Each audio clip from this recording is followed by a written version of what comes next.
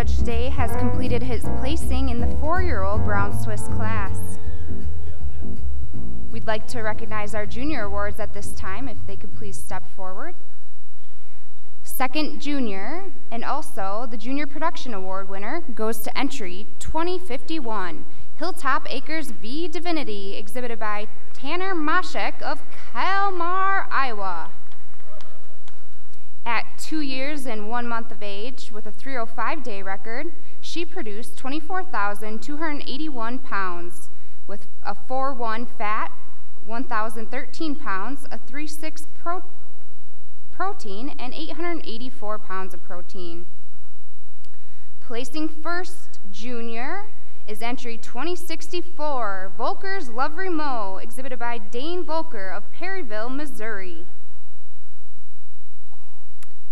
And your production award winner in the class goes to entry 2072, Reinerson Aaron Rachel, exhibited by Jessica Mankey of Watertown, Wisconsin. At 4 years and 1 month of age and a 305-day record, she produced 37,584 pounds of milk with a 4.5 fat, 1,715 pounds, with a 3.3 protein and 1,269 pounds.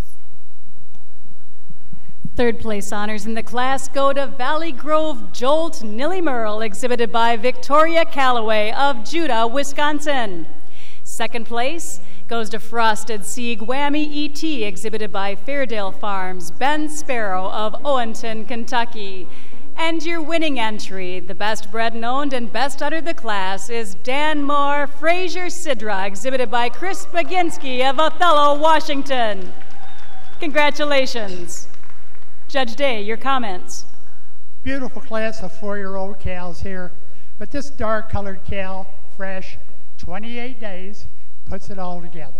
Just a lovely high, wide rear udder, forudder that's just welded on there. She's had 3 calves. She's dairy, she's clean, she's angular, and has those advantages over the cow in second.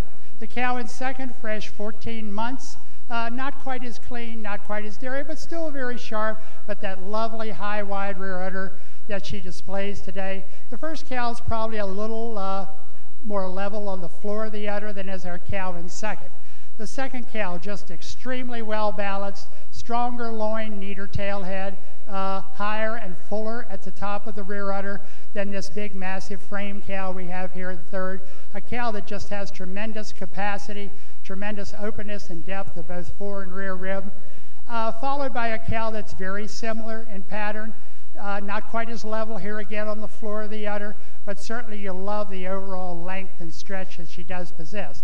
She has an advantage over the next cow in that depth of fore and rear rib. Here again, 2 cows with lovely uphill runs, just much deeper in the rear flank than is this cow. This cow, just beautiful across her top, not quite as snug in her forudder attachment as we see her today, but has the size, scale, stretch, and capacity to go over one of the smoother, well-balanced cows we have in the class. A lovely, beautiful rear udder, but just not quite enough cow to move up the line.